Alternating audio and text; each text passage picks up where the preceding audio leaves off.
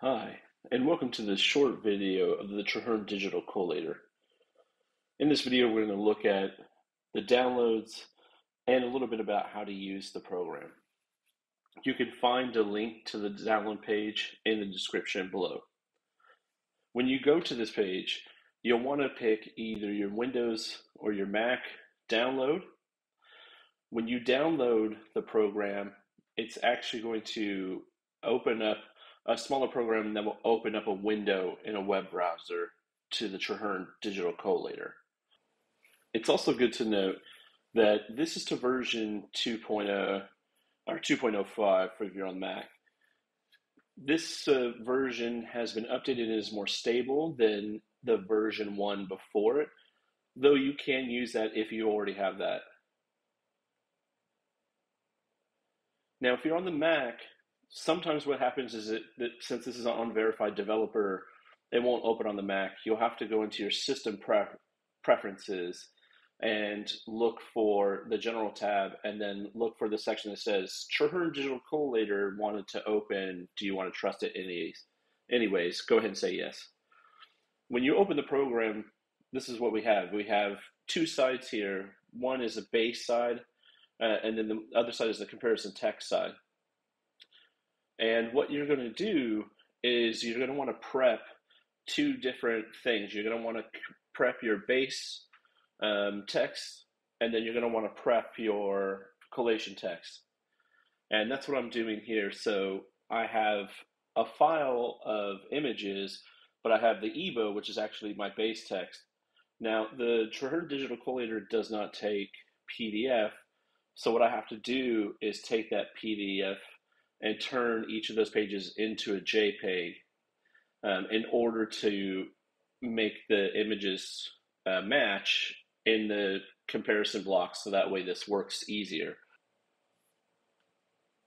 Doing this prep ahead of time isn't totally necessary, but I do it because it just makes it easier for me as I'm going through some of the larger sets, especially for those of you who might be using this for collations, which is, you have 100 or plus images.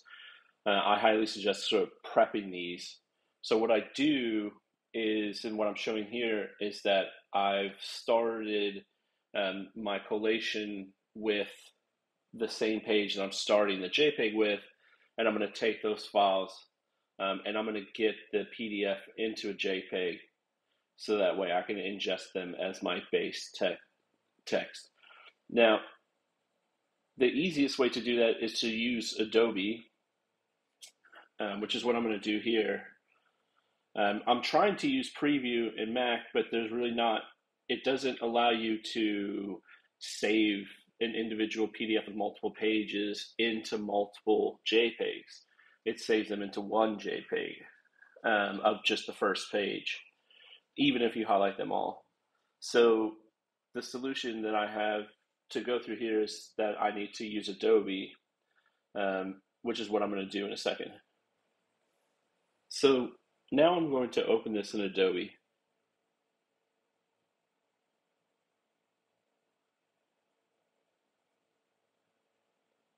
And what I'm going to do is I'm going to export this, so that way I can export every single PDF page as a JPEG. So that's what I'm going to do now.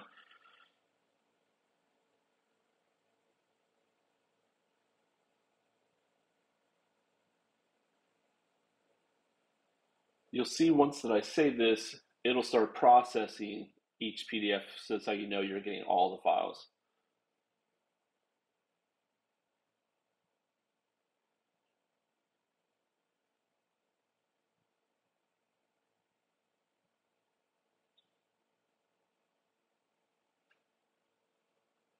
And there you go.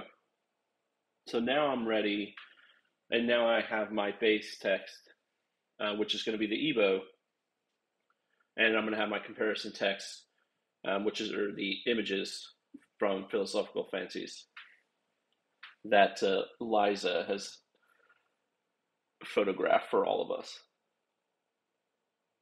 So when you're in the collator, you're going to want to set your base text. So you're going to click that base text button, and you're going to go to your file and then highlight all of the files that you want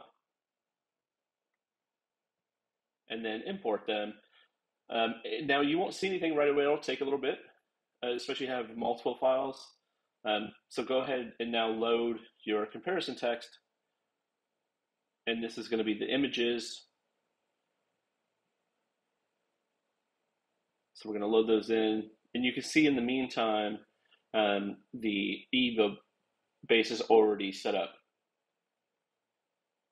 And so now the images are going to take a little bit.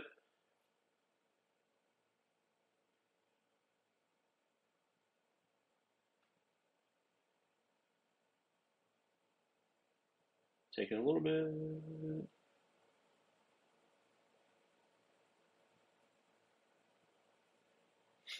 While we're waiting for those, there they are.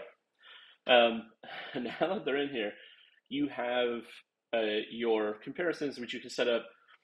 Now, a lot of what you could do is just from this screen. Some people really like to kind of just go line by line. So if you want to just use the sort of ruler here and go line by line, you can do that. You can also set if your images are, if they have kind of a curve to them, you can set the curve.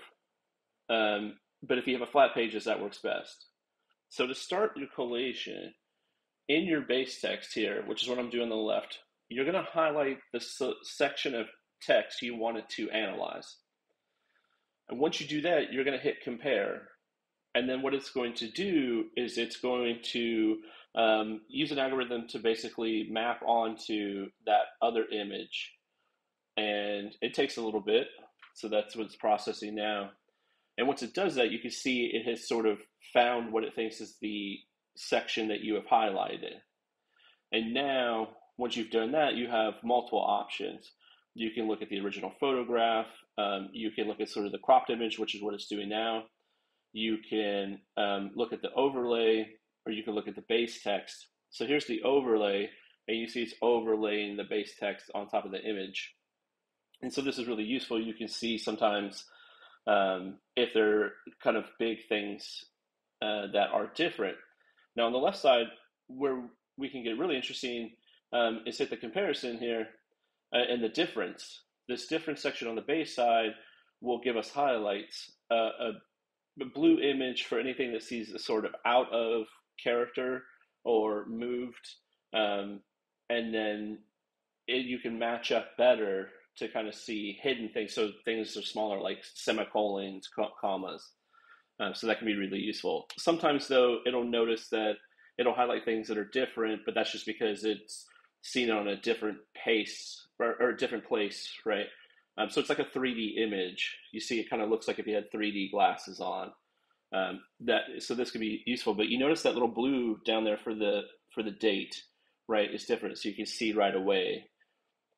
Now, once we've done that, we want to move on to another image.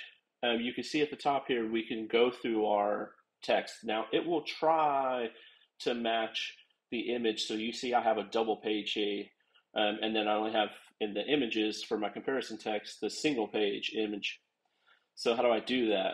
Well, you can just highlight in your base the text it is, or you can kind of move around and match them up yourself.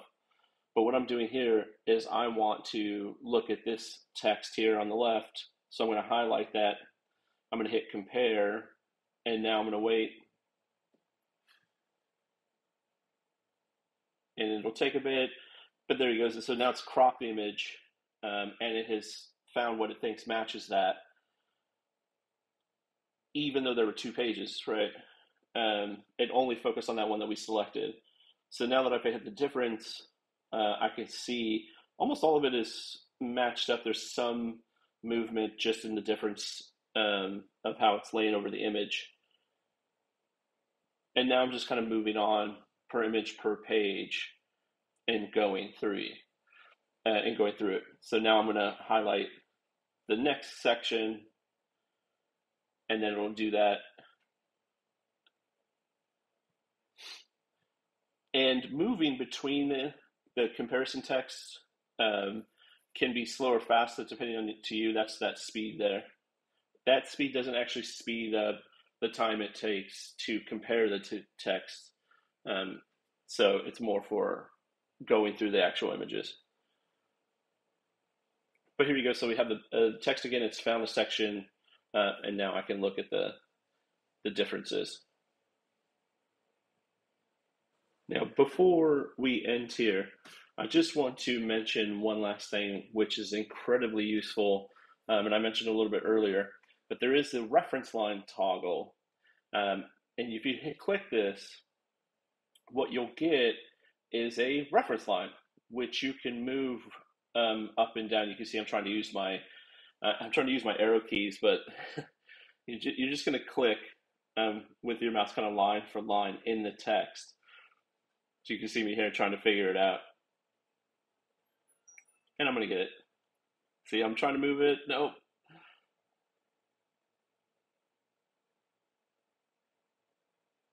There you go. But all you need to do is click in the text. So if you have two images that are really matched up pretty well, you can use the reference line toggle to kind of go through. So if you're not trusting what you're seeing, or you feel like you want to be even more careful, this is what I do: is I click on that reference line toggle, and then I kind of go through line by line to do like a double check for myself. And sometimes the differences comparison doesn't really work, or kind of if it's really not matched up, it's not very useful. So I'll just use the reference line toggle to go through that Evo page and the image, and then move on to try another page later. So these are just options you have. So even if the fancy sort of overlay or comparisons and differences doesn't really work for you, or your data set, you can still use this to import your mass base and comparison text, and then use the reference line toggle to kind of go through page by page.